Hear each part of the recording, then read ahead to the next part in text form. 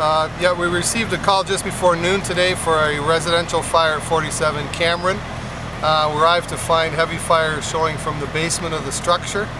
Crews were able to enter very quickly and knock the fire down.